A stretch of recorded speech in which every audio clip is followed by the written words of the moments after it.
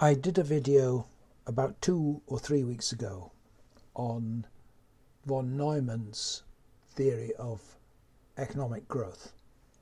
I did this because I had been asked by a viewer whether I could produce some videos on the Marxist theory of development and growth.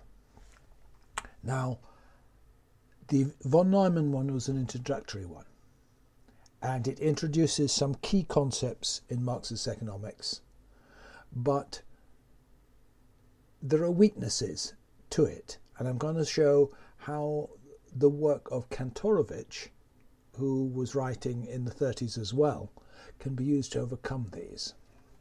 Now, remember the A matrix I introduced last video. It's a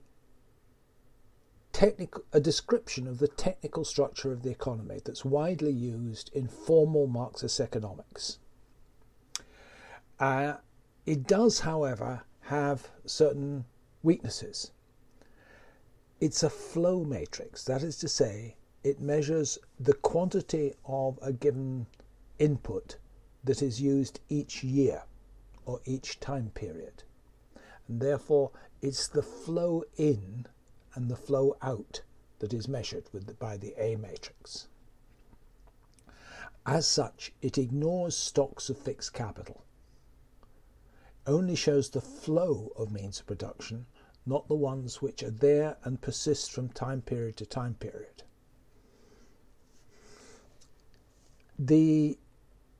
Another feature of the von Neumann one is that it treats labour or labour power just the same as any other commodity. There's a column in the matrix for the reproduction of labour power, and each cell in that represents the consumption by workers of the goods, use values necessary to reproduce their labour power. The last thing is that the time period is ambiguous.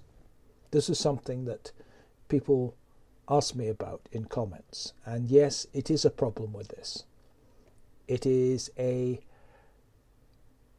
abstract representation of the problem, and the development of these models starts from abstract, simple models, and then you have to make them more complicated to deal with the concreteness of the real world. Now let's talk about the fact that it ignores fixed capital. The conceptual origin of using this kind of matrix probably goes back to Volume 2 of Capital, whose reproduction schemes can be seen as similar to a set of linear equations or a matrix operation. And the reproduction schemes in Capital only deal with flows. Now that's fine for the purpose for which Marx was discussing in Volume 2, which he was discussing is how do the different classes of commodities that are produced have their value realized through sale. So the focus was very definitely on flows because he's concerned with sales each time period. But this is inadequate when you start looking at economic growth. Now, the time period is implicitly assumed to be a year. Why? Well, that goes back to the origins of formal treatment of reproduction, which was by the French physiocratic economists in the 18th century. And the most famous of this is the Tableau économique of Quesnay. And Marx's analysis was built on this, or at least was in this tradition. And Quesnay did everything in terms of the year. Now, why does he do it in terms of the year? Well, it's because he's talking about the farming year. He's talking about what was in the 18th century a primarily agricultural economy, where investment mainly takes the form of seed. Seeds are sown they return with a surplus after the harvest, and this physical surplus of seeds was seen by Quesnay as the source of all surplus in the economy. Now, in a sense, he's right. In a limited sense, he's right, in that without an agricultural surplus, you cannot have an urban population. So the agricultural surplus does lie at the root of all other classes in society, as Quesnay said. But this doesn't adequately take into account surplus value that exists in a capitalist economy, and it's an illustration of the fact that ideas are bounded by historical economic conditions. The theoretical concept of surplus that could be developed in the mid-18th century was bounded by the actual mode of production that existed at the time, which was an agricultural one. Now, industry is different. It's dominated by large, long-lived means of production. And the flow of new means of production each year is a small fraction of the stock that's being used. As a consequence, if you're using a simple matrix model like von Neumann, you've only got a first approximation to it. It doesn't really grasp the nature of the growth problem because it doesn't deal with this problem of long-lived means of production. And people are different too.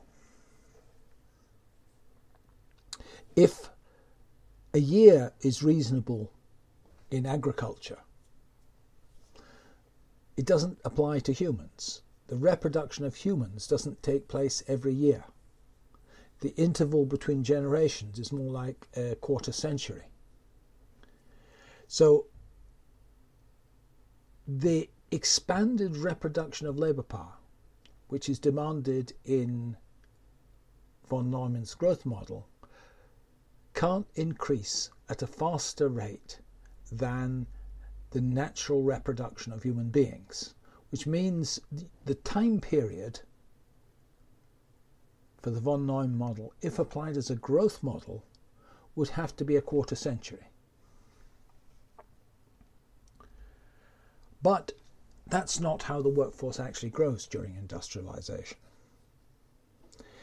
In many early industrial economies, 19th century France, let's say, a large part of the population is agriculture with low productivity. This is what Marx called the latent reserve army here. And there are lots of people not in formal employment in agriculture. There is chronic underemployment of the labour force. People who potentially could work but can't be employed by lack of means of production. And Marx called this the stagnant reserve army. Now, in time, both of these were drawn into industry.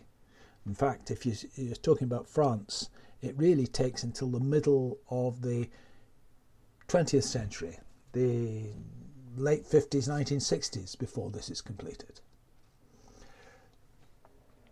The implications of this is that the labour force in industry can potentially grow much faster than the natural population increase.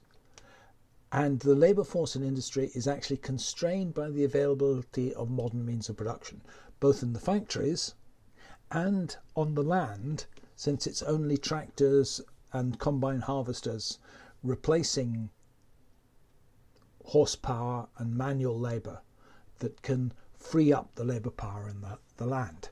This, of course, was the major motivation for the Soviets setting up machine tractor stations and collectivizing to free up an agrarian population to become an industrial population. Now, a bit before von Neumann, the Russian economist Feldman developed a model which took all this into account, and it was then independently discovered by an Indian economist, Mahalanobis, who worked on the Indian 5-year plans. Now, what was the objective of the Feldman-Mahalanobis model? It's to raise the long-term production of industrial consumer goods. But it does this by initially giving priority to building up the stock of means of production. If you recall Marx's reproduction schemes, the section of the economy that produces means of production he calls sector 1. Now, let's see how we can modify what we had with von Neumann to illustrate the Feldman model. We previously had 4 rows and 4 columns: means of production, necessities, luxuries, and labour power.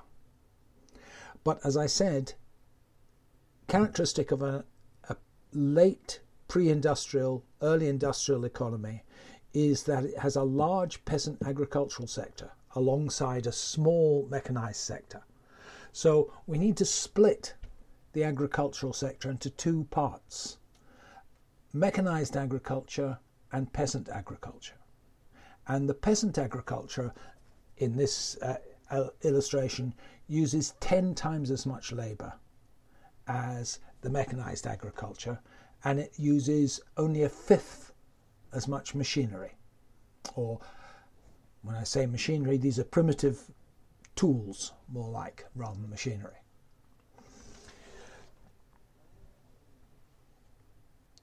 So I've retained the same technology for the mechanized sector as I did before, but the peasant sector is less efficient, much less efficient. If we have 2 sectors producing the same product, you can't use a simple matrix structure, which von Neumann had. You need 2 matrices, a consumption matrix and a production matrix. So the consumption matrix is what I showed you earlier, how much is consumed in each sector. The P matrix says how much is produced in a given period of time in these sectors. So we see there are 2 sectors producing necessities. So to produce 1 unit of necessities in the mechanized farms, it requires 0.3 units of labour. To produce 1 unit of necessities in the peasant farms requires 0.3 units, not 0.03 units. And other than that, we have 1 along the diagonal. So we've made the model more complicated by having 2 matrices. What does this imply? How are we going to model the fixed capital stocks? Now, the best method really is to have a further matrix K, which specifies the stocks of each type of input required to produce 1 unit of output. But for explanatory purposes, I'm going to use something simpler. I'm going to use Marx's idea of a turnover time, by which he means the duration for which the value of means of production are tied up in production. If the turnover time is 5 years, we need a stock of means of production that is 5 times the flow, shown in the A and C matrices. And I'm going to, in my explanation, I'm going to assume 5 years. If you've got a problem of this sort, where you've got multiple techniques producing the same output, and you have several time periods during which investment could take place, you can't solve it with the simple matrix techniques proposed by von Neumann. Instead, you need Kantorovich-style linear programming or some other constraint satisfaction algorithm.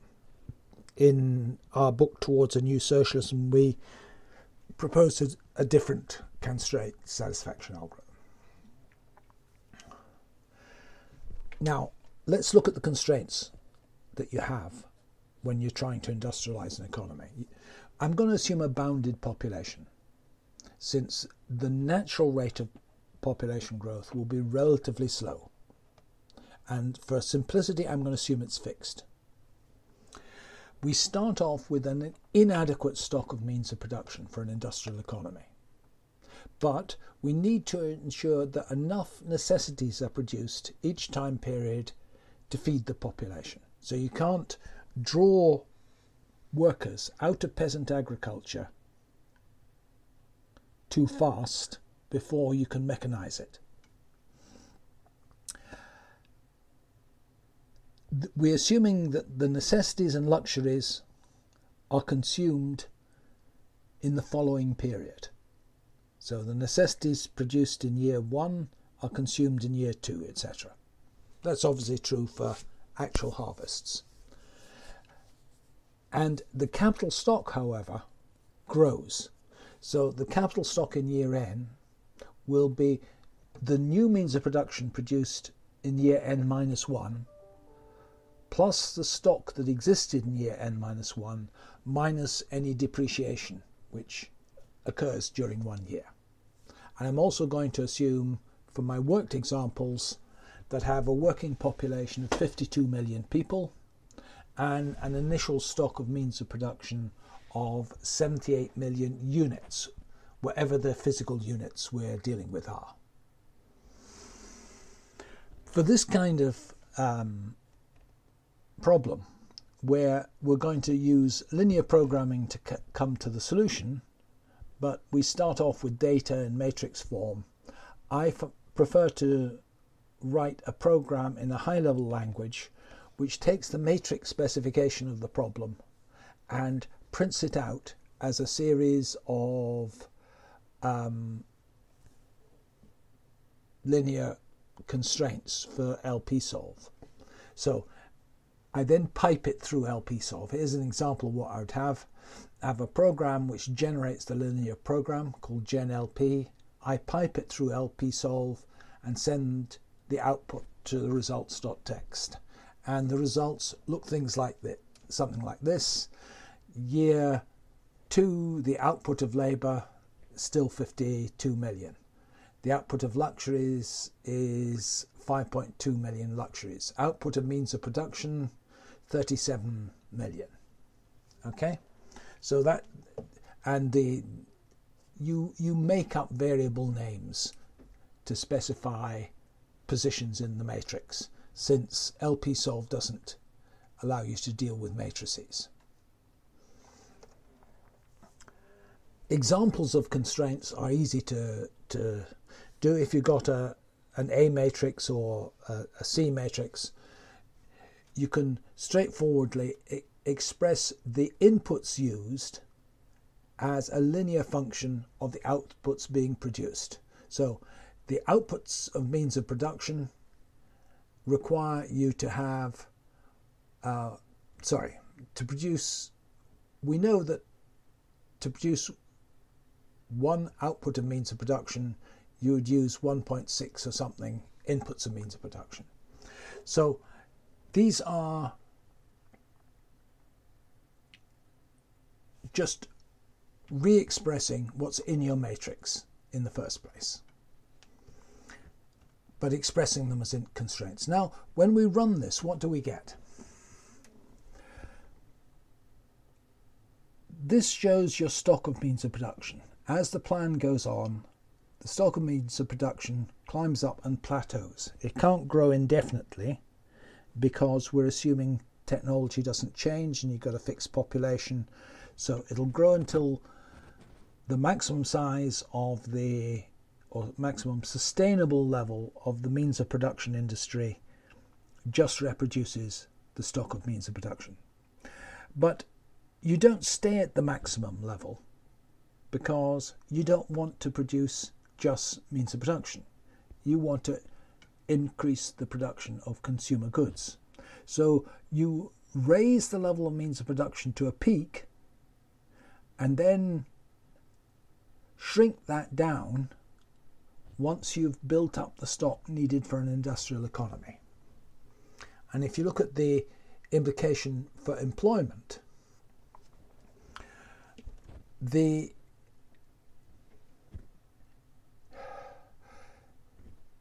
peasant farms stay quite high peak slightly. Why do they peak?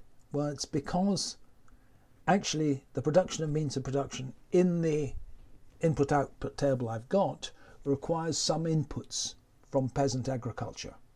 So we get a little peak of that at the point when production of means of production are at the highest.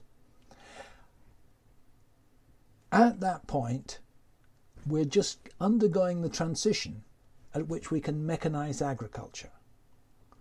In the Soviet Union, once they had built the tractor factories, they could then start collectivizing agriculture and having mechanized agriculture.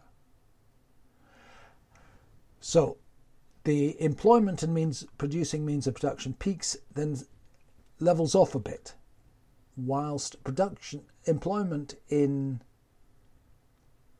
peasant farms plummets, goes right down to zero. The mechanized farms are close to zero, then become the entire farming sector with far few people in it. At the same time, once we have enough means of production, you can absorb the latent reserve army in agriculture. The people were underemployed in agriculture. That was going back to the period of the 1960s with the communes in China. An aim was to have local industries which used up underused labour power in the countryside. So you get a decline in unemployment or underemployed labour in the agricultural sector, and you're enabled to produce a rapid increase in the production of what I'm calling consumer luxuries, but they're only luxuries from the viewpoint of peasant agriculture, things which peasants couldn't have. And basically all outputs of mechanized industry, all consumer outputs of mechanized industry. So these then rise to a high plateau. And this is the transition that Feldman and Mahalanobis were talking about. It worked in the Soviet Union, didn't work in India because India hadn't had a thoroughgoing revolution and didn't have a fully socially planned economy. So what do we say from this? The conclusions are that you can use a linear programming model like this to show that Feldman was right. A country has got to first concentrate on expanding means of production. After that, it can mechanize agriculture. Then it can expand the production of consumer luxuries. And that is the Feldman-Mahalanobis model of growth.